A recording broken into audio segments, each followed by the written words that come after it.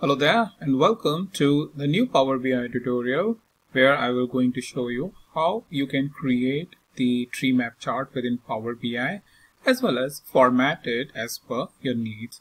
And before I move ahead, just a very quick information that this sheet which I am maintaining for all the Power BI related tutorials is present within the description.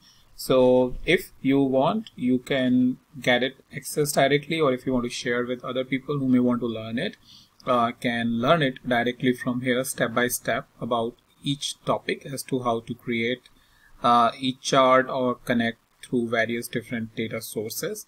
Also, as you can see, the link is present for the YouTube video. So this is going to be helpful for you as well as others who may want to learn this. So now let's move on to the topic, which is Power BI tree map chart.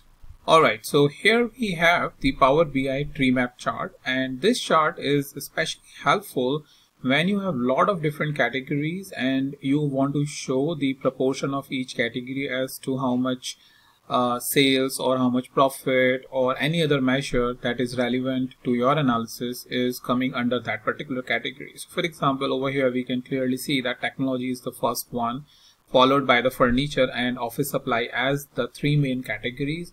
And for each main category we have some subcategories. Like for technology we have office machine, telephones and communication, copiers and fax, and finally the computer peripherals. Similarly, for furniture, their respective categories. For office supply, their respective categories, and even the last category, the rubber brands, even though it is not properly shown because the value is relatively very less, still when you hover your mouse over to the category, you are able to see it.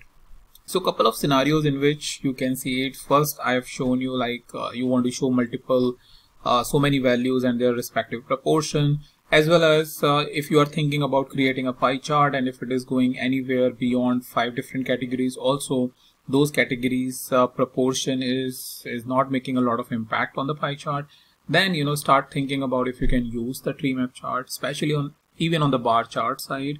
When you want to do the comparison on multiple main categories and subcategories, then in that scenario you may start thinking that whether bar chart is a useful one, or if you plot the same information within the tree map chart, then the tree map chart is useful or not. Now let's see how we can create this particular chart or the tree map chart within Power BI. So first I'll delete that, and the tree map chart is present over here. So if I just click it here, you will see a tree map chart is present, and I have just expanded it. And what I want to add first is the group. Okay, so the group is nothing but the product category. So product category is added, and then details. In details, I will going to add the product subcategory, and for the values we can choose any measure like sales. We have the profit, and we have discount and all. So let's choose sales for now. And if you see, this is the chart which was even shown earlier is present now and showing us the category, various main categories like technology, furniture and office supplies and their respective subcategories. However, if you see, the labels and everything was pretty much visible, but in the previous chart, but not here because these are the default settings. So to change the settings, you can come back here in the format, or you can move into this format option, sort of a painter icon. And first of all, you can enable the data labels. So it is showing you in million what is the value. So what I can do is go down there and increase the text size to something which is 11. And I want to display the units in thousands.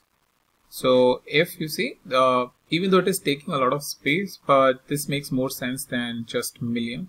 Or if you want to show the millions, then you can come back and show the millions. Alright, if you want to change the color of these data labels, which is only this part, 1.13 million, 1.89 million, then you can change it. I think down there you have the option of changing even the font family. Okay, so that's one. Second is the legend. So legend is not what we want, but the category. So we want to increase the, if you see, if I'm increasing, this is the size which is being increased. So it's now clear with the 12 font size, or if you want to increase, you can increase a little bit more, like 14 category, as to what this category is and how would you increase it. So both of these settings I have now shown you how you can change the main category and subcategory, their respective data labels over here. You also have the data colors, and if you see, the data colors is present for each main category. So for, let's say, office supply, if you want a different color, maybe this one, then you can choose this one, or any other color of your interest. Maybe the purple is what your organization is using. You can choose this, and you have the option for all the 3 different categories. But down there, if you will see, all the other formatting is pretty straightforward. But in the last point, what I'll show you is the tooltip. So right now what we are having is only the sales, but if you want to show more information on the tooltip for the end user perspective, for example the profit, then I will just add the profit over here, and it will start showing me along with the sales how much profit that we are making in this category. So that's mainly about how you can create and format the Treemap chart within the Power BI. But if you have any question, let me know. I'll try to answer it based on the knowledge I have, or maybe we'll do a little bit of research if it is a little bit complex. But yeah, this is all about the Power BI Treemap chart. So thank you, and I'll meet you in the next topic.